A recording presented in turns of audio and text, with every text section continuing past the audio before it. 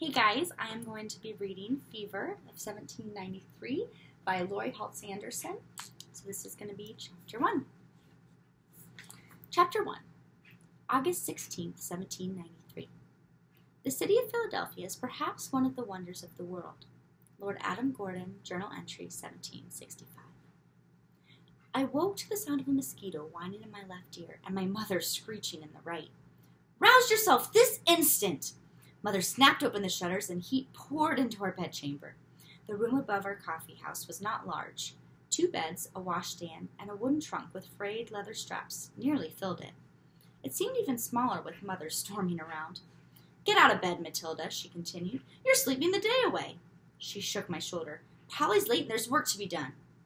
The noisy mosquito darted between us. I started to sweat under the thin blanket. It was going to be another hot August day. Another long, hot August day. Another long, hot, boring, wretched August day. "I can't tell who is lazier, Polly or you," Mother muttered as she stalked out of the room. "When I was a girl, we were up before the sun." Her voice droned on and on as she clattered down the stairs. I groaned. Mother had been a perfect girl. Her family was wealthy then, but that didn't stop her from stitching entire quilts before breakfast or spinning miles of wool before tea. It was the war, she liked to remind me. Children did what was asked of them, and she never complained. Oh, no, never. Good children were seen and not heard. How utterly unlike me. I yawned and stretched and then snuggled back onto my pillow.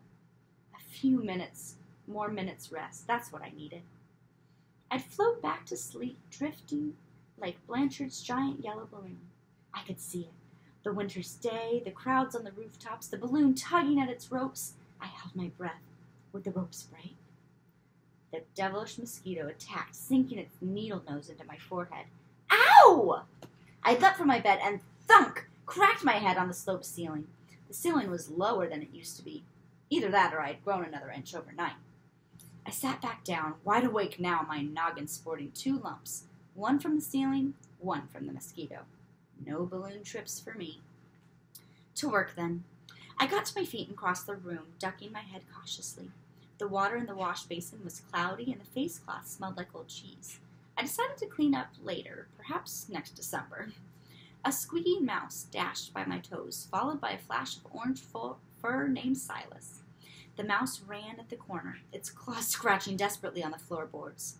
Silas pounced. The squeaking stopped. "Oh, Silas, did you have to do that?" Silas didn't answer. He rarely did. Instead, he jumped up on Mother's quilt and prepared to pick apart his breakfast. Mother's best quilt. Mother abhorred mice. I sprang across the room. "Get down!" I commanded. Silas hissed at me, but obeyed, leaping to the floor and padding out the door. "Matilda!" Mother's voice called up the stairs. "Now!" I made a face at the doorway. I had just saved her precious quilt from disaster. But would she appreciate it? Of course not. No more dawdling. I had to get dressed. I fastened my stays and badly embroidered pocket over the white shift that I slept in. Then I stepped into my blue linen skirt. It nearly showed my ankles. Along with the ceiling getting lower, my clothes were shrinking too. Once dressed, I faced the rather dead mouse and wrinkled my nose. Picking it up by the tail, I carried the corpse to the front window and leaned out. My city, Philadelphia, was awake. My heart beat faster and my head cleared. Below the window, High Street teemed with horsemen, carriages, and carts. I could hear Mrs. Henning gossiping on her front stoop and dogs barking at a pig running loose in the street. The sound of the blacksmith's hammer on his anvil reminded me of Polly, our tardy serving girl. That's where she was, no doubt, in the blacksmith shop, eyeing Matthew, the blacksmith's son. I didn't like it there.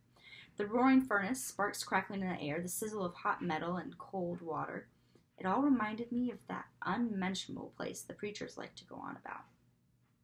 My favorite place was the waterfront. I squinted eastward. The rooftop of the State House where the Congress met was visible, but the August haze and dust from the street made it impossible to see farther than that. On a clear day, I could see the masses of ships tied up at the wharves on the Delaware River. I promised myself a secret visit to the docks later, as soon as Polly arrived to distract Mother. A A few blocks south lay the Walnut Street prison, where Blanchard had flown that remarkable balloon. From the prison's courtyard it rose, a yellow silk bubble escaping the earth. I vowed to do that one day, slip free of the ropes that held me. Nathaniel Benson had heard me say it, but he did not laugh. He understood. Perhaps I would see him at the docks, sketching a ship or seagulls. It had been a long time since we'd talked. But before I went anywhere, there was a dead mouse to dispose of. I couldn't throw it into High Street. It might spook one of the horses. I crossed the room and opened the back window overlooking the garden. Maybe Silas would smell his treat out there and get a decent breakfast after all. I flung the corpse as far as I could, then hurried downstairs before Mother boiled over. And come back soon for Chapter 2.